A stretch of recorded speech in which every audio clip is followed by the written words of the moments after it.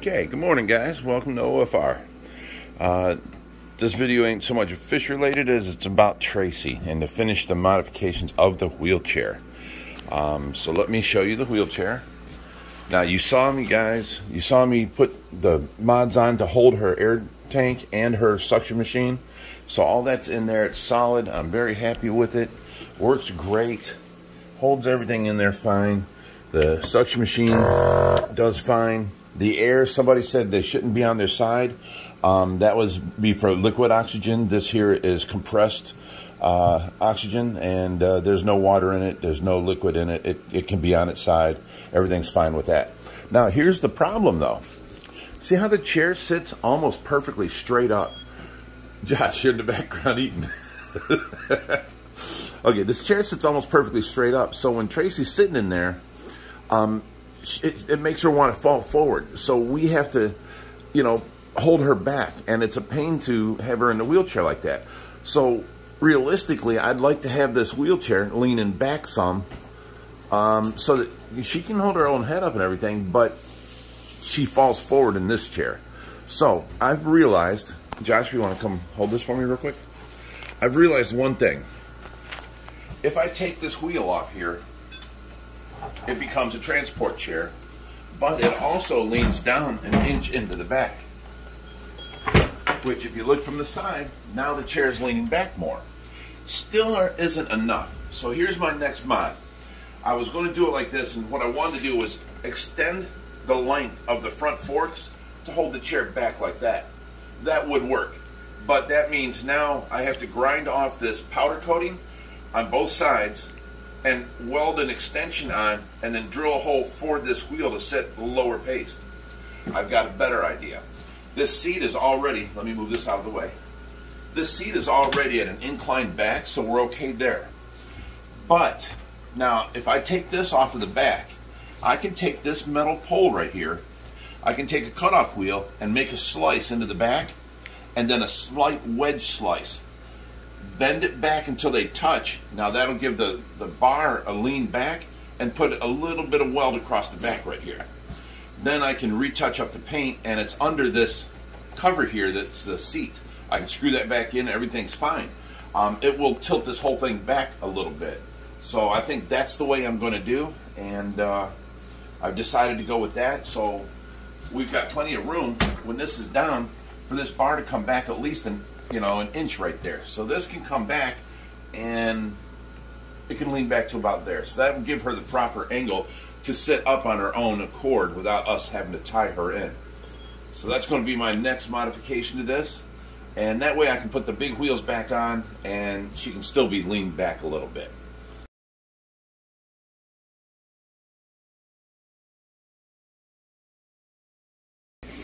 Okay, so you see right here where the seat is, this clamp, we're gonna right here, right above it, and right here. You can see we've got this much room to move it back. That should give her the amount of lean back she needs. Okay, so instead of welding and doing all that, because I have to take the chair apart, I'm gonna have to cut it, then weld it, Josh come up with an idea. Why don't we use our electrical conduit bender? It might work. We're gonna give it a try. So let's set this up in the tripod, Josh. Keep it recording and just set it on us. So now Josh is going to hold the front of the chair and we're going to bend, or try to bend this down. Let me get this arm out of the way. Now, where is that? Right now, we are at a straight 90 bend, 90 degrees. We're going to try and change that. So let's see if we can manhandle this and do this the right way without welding it.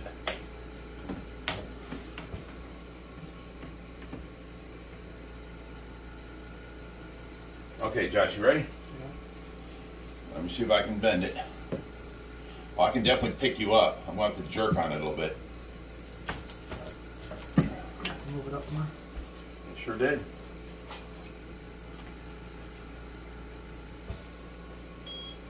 We got to go a little more. Are you ready?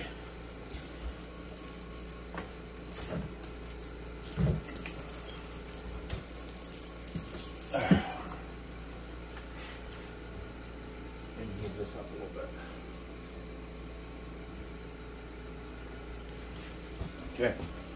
One more time. Yep. Let me see if that. Touch more.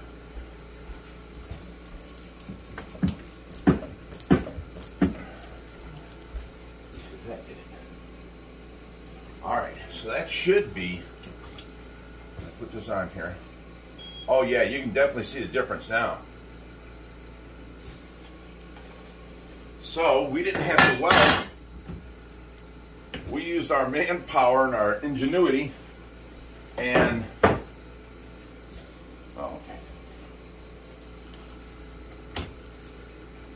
oh yeah, now I can't even stick my finger in between there. That worked great. What does the angle of that back look like? Oh yeah, now it's sitting back. All right. Me and Josh bent the other side to match it perfectly. It's perfectly leaned back. We're going to go ahead and screw this back on.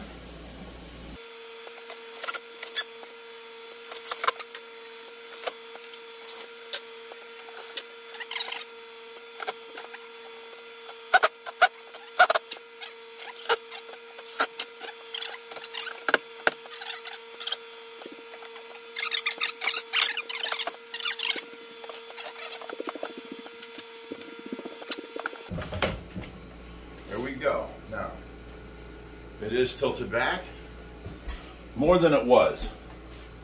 So, I think we'll, you know, it's still sitting pretty upright, but it is leaning back now. As you can see, I can't get my fingers between here like I used to. I used to be able to put my hand in there and move back and forth. So it definitely moved back. But, you know, if we need anything else, I can always take these and weld on a little more metal and put the screw down here, which would efficiently tilt this back like so. So that's the next option if we need it. I'm going to take Tracy and put her in this chair and see how it works, and hopefully this will be good. So there you go on today's edition of Rich's Fabrication, Backyard Hillbilly Ingenuity. How about that? Diesel, want to say hi? Hi, buddy. Hi. What you doing? Hi. Hi. Aww. Poor little Diesel. Okay, so, because next week it's going to be in the 70s. Next weekend it's going to be 69 and 70. It's going to be sunny. So, I want to get her outside as much as possible. Let her hang out by her ponds. Walk her around the neighborhood. Let her feel the breeze in her eyes, or her face. And, you know, I want to make it as simple as possible. We still got to take the plastic off these tires. See, when you put these big wheels on, it lifts the little wheels off. With the little wheels, it's a transport chair, and you can get in and out of bathroom doors and stuff. With the big wheels, it's a wheelchair, and she can wheel herself. So we really don't need the big back wheels on. If we take them off, and I can take her around the block like that, that'll actually lean it down and lean her back more. So we don't need the big wheels on there until she's able to move herself. That's what them big wheels are for. So, and then, oh, this is the brake here. Okay. Oh, that's a nice little mechanism. Perfect. I like that. And then you've got brakes on these tires too, right here. But that's not for this is for the operator to lock their wheels, but this is for the person moving the person in the wheelchair to lock the back wheels. So when these are off, we have a way of still locking the wheels and setting her still. I'm liking it. All right, so let's go look at some fish. You see the kitchen. This is Tracy's air compressor. I'm going to take this hose out. I believe every time we go in and out, we have to, you know, we set stuff down in the kitchen that goes out. Well, grab it as you walk by. So anyways, we're heading out here. Dun, dun, dun, dun. And there's our pool. Oh, look, one of the prune sharks over here. Nice. There's that big Niger. And then here is the drone Bob was working on us, or gave us. I worked on it, got it running. You know, the problem is I need a camera mount for my phone. I used the zip strip, and it kind of, the camera went sideways, and it just wasn't that well. So I need to make a camera mount for this. But this thing actually works. I'll show you how it does work. Let me take these things off. All right. Now it's going to float more because I have it set for when my camera is on it. It's, you know, sinks more. Let me grab this remote. Ouch. Okay, now here's how it works. This is forward on the one side, forward on the other, and you push them both forward and it goes forward. Same thing with backwards. And then you've got these buttons up here on top. You can push this and it goes, sinks down. Push this one and it comes up. So what you got to do is make that thing neutrally buoyant. In other words, if it's down, it would, if I let off the buttons, it should stay there. See how it's floating back up? And boom, it's back up now. It should stay at the level that I put it. Like there's about halfway down. It should stay there. That would be neutrally buoyant. Well, once I add the weight of the camera on there, it's almost neutrally buoyant, but it sits a little front nose heavy. So I have to add a weight on the back now. And then we should be okay. But this is just more things got going on all at once. And this is from our buddy Bob. So I also have to make, it's got 50 feet of cable. See the cable down in the pool? It's got 50 feet of cable, but I have to walk around. This is the remote. It goes to that battery. So I need to make a belt or a neck strap that would carry that battery with me. And this is for more flotation. But that's just one of the projects we got going on here. That way I can have underwater drone footage, put my camera on there and go around and check out everything. I like that idea. And as you can see, we got this globe tank back up and running. And, you know, free of all that ick that was in it. So we're going to put fish back in there. Here's the goldfish and the high fin banded sharks. Let me give them some food here. There we go. Now there's one really, there were nice goldfish there, but there's one really big banded shark in here. There's 4 more. Where's the big guy at? I don't, maybe behind this pot? Nope.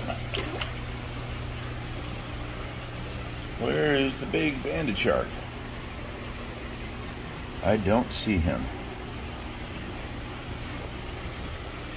He's always hiding. Maybe he's behind this filter intake or behind the air bubbler. Oh no, that's him right there. There he is. See the size of him? He's a big boy.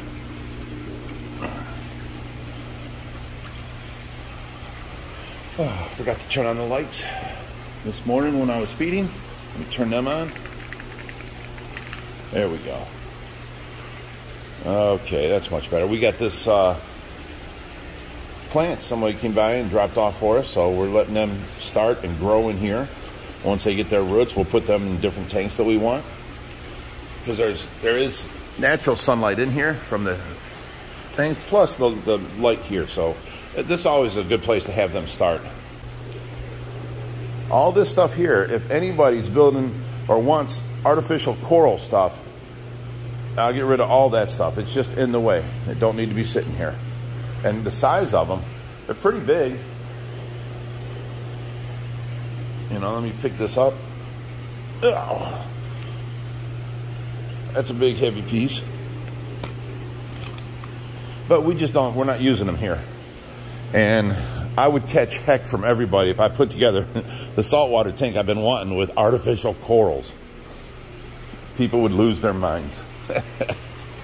So, look at the baby shack toys. Let me zoom in on them. The biggest one in there is about 8 inches. They're growing fast. All right, now we're at the back deck. We wanted to finish enclosing this last summer, but winter came too quick. Right now, this is the facade for the Dwight Howard tank, this one and that. That's the front and the back. If you can see back over here. There we go, now we're in the dark. There is the canopy and the tank, and then you've got the steel stand. That facade is for around the base of that steel stand. So those two will go in there when we find the room to be able to do it. And then, as you can see, let me get out of that light. Okay, we've cleaned up all the wood that was up here and all that big pile of wood back there, and the pile next to the burned pile, we burned it all. So we've got, the only wood left now is around this tree, and that whole tub is full of wood. So we've got to now burn them another, you know, wood burning night. And Look at all this algae's taken over. Very nice. All in the pond there, which I like for the startup of the pond. I don't like for once it's, you know, matured. But right now I do like the algae in there. It does help eat up all the string algae, eats the nutrients that algae needs to grow out there. So as long as I see you know, algae growing out there, I know that I need to leave this go more. So once that clears up out there, then all this algae is eating all the nutrients up, and we won't have no algae out there without chemicals. How do you like that?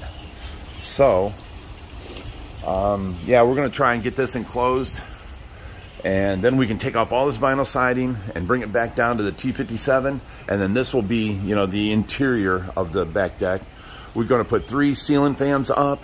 I got to run electrical out here. I got to do a lot of stuff. Got to get to the building permit company and let them know I want to run electrical back here and see what guidelines I have to follow, because Strongsville is kind of weird. They have different guidelines than other cities, but I check with them first, and then I know what I have to do, and I'm not building and doing something and then they change it on me. So I just follow their guidelines and we get it done. We have this extra filter here that's been running, keeping these bio balls, you know, full of bacteria, but it's an eyesore, so I want that out of here. So, but that can go underneath the 580. We have this one's up here, so we're going to be doing something with this tank soon. But yeah, that's what, you know, we've got a multitude of projects always wanting to do. Like, we still haven't gotten around to the saltwater tank. I decided I don't like this. I don't like the background. It's too fake. I want it more naturalistic and realistic. So I'm going to get rid of all that rock out of there, and that I'm not going to build something and make it, you know, okay. I want it nice. So I got a couple of my coral reef buddies who suggested what I should do, and I think that's what I'm going to do because I love their setups. Now we need to get all of this stuff out of here, because now we got them pallet racks in the back. We need to move everything up onto the top shelf that we're never going to use, and then, you know, open up the bottom shelves and move stuff back. Here's all my saltwater stuff that I've been saving for like years now. So I've got another sump there, and I've got these 2 reactors. There's another protein skimmer. There's another reactor. We have all kinds of stuff in here for the saltwater setup. There's the reverse osmosis system. There's 2 gyre systems in there. There's an Apex complete controller system. There's these pinpoint pH controller. I mean, there's all kinds of things in here. We're ready for the saltwater build. So let's go in here. Actually, open this up. Now see, yesterday I hang my remote on here and it turns on the 3,000 gallon, them 3 tiers, and this 80 gallon tank right there. Well, this popped off and I come in here and find it in the water and my remote was submerged. So I took the battery out. It's been sitting out for a day now. I'm going to see today if it works again. But there's a little baby. See, just like that. You see how it popped off? It has to be on all the way. Okay. I was hoping that would do that. Here we go. Turn these on. And that lights up those. Now I can go over here. Take this one and turn on. And it lights up these tanks here. And the Bellagio's over there. So everything's lit up except for the 3,000 over there. And look at these guys. Look at how fat. They are growing so fast. They came in about 4 inches. Now they're about 5.5, almost 6 inches, and fat. They eat everything we put in there.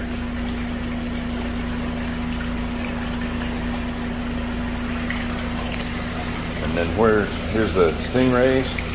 There's that big bass. Okay. Oh, where's Pima at?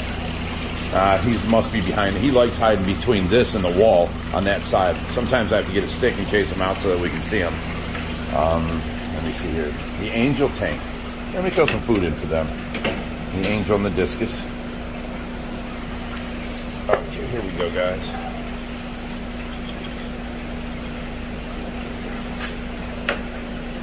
Now the shrimp pellets are for the snails. Every day, see how this side over here is cleared of snails? Every day I throw shrimp pellets in there. The angels eat some of it, but all the snails, conglomerate down here, and I can take them out and give them to people. So, because them are just Malaysian trumpet snails, and they're pests, and they took over this tank.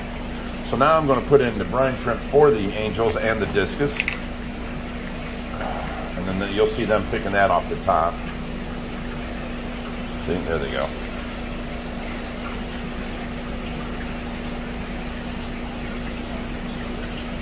Okay, put this lid back on. Sorry guys, that didn't scare you. Look at this pothos plant. It comes out and it sends these little things out trying to find water. And this is all new growth here. So if I left this sit here, it would go between the lid and go down and find water and keep growing.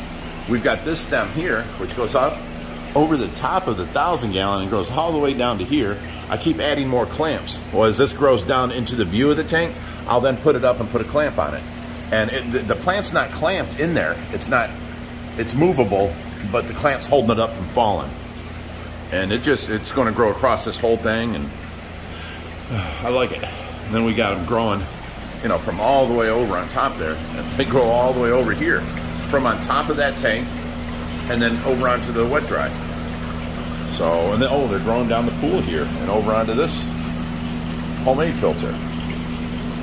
Yeah, that pothos grows crazy. And here's what we keep our water at. It's 81 degrees in the water. You can see that white thing right there. It goes down and into this overflow and measures the water. Or no, where's it going? Oh, no, it goes down into the tub right there. So it's in the pool. So that's the temperature of this sump. The lowest water we got. The higher the water is, the warmer it'll be by 2 degrees at the top. So like that tank could feasibly be 83 instead of 81, because this is the temperature of the water on the bottom. But this time when we put up the pool, we put an inch styrofoam under it. So it's much more insulated than the last pool. Last pool was sitting right on the cement and it was rough. All right. We have a guy that's making the plastic panels all the way across here with magnet background, and it's going to enclose that in and make it look like a stand, which is going to be great. These guys are wanting some food. Let me get this cup out of here. I'll give you what's left in the bucket, guys.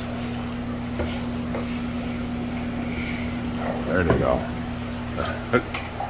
I love seeing that. They come from all sides of the tank. There's no fish. They're all right there. That is just amazing. And you'll rarely ever see any hit the bottom.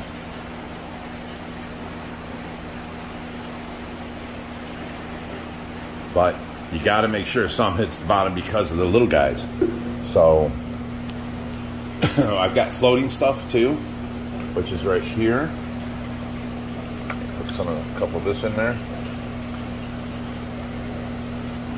There you go, guys. There's some floating. And now I'll put in the sinking small pellets for the babies. See, I can't turn this Bellagio tank on too because that's tied into the 3000 remote. So this whole 3-tier, that 80, and this Bellagio is also on that remote.